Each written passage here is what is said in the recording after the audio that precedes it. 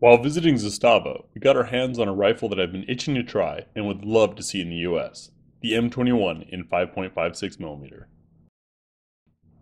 A perfect combination for the US market for those who don't want to have yet another AR, but would love the availability and range of commercial loads that exist in the 5.56 and 2.23. This has particular value in the competition world and at ranges that are picky about projectiles, as currently Hornady is the only maker of non-bimetal 5.45x39 ammo.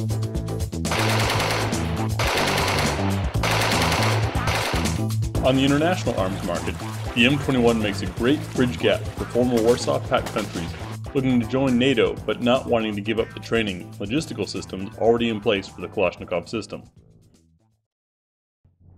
Recognizing the variety of needs and roles that an assault rifle can play for a military, Zastava has many different models available. A handful of features make this more than just another AK chambered in 5.56. A selector switch on the left side of the grip, a side rail for optics. The magazine release is slightly wider and rounded, much more comfortable for a quick grab. Reinforced RPK style receiver, as we've come to expect from Zastava.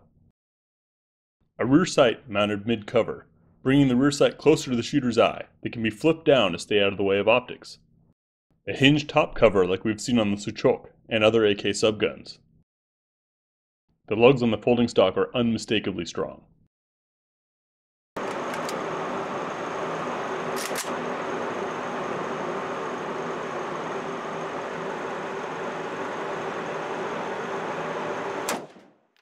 The trigger had a crisp and clean reset on this fresh off the assembly line rifle.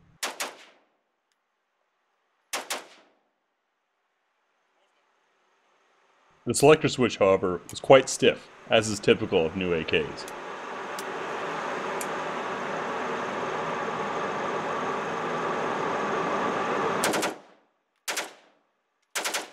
Bursts were easily managed with more rearward recoil than ride.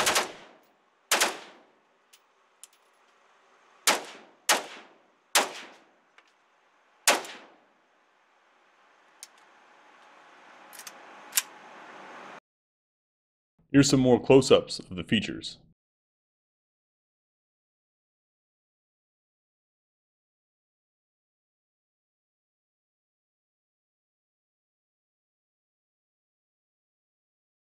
Erica took it to the bench, and at 100 meters on iron sights, it did okay, but I think there's definite potential. The A and ABS models already have an acceptable barrel length for the US market and would require only conversion to semi-auto. I hope Century listens and brings this model to the US market.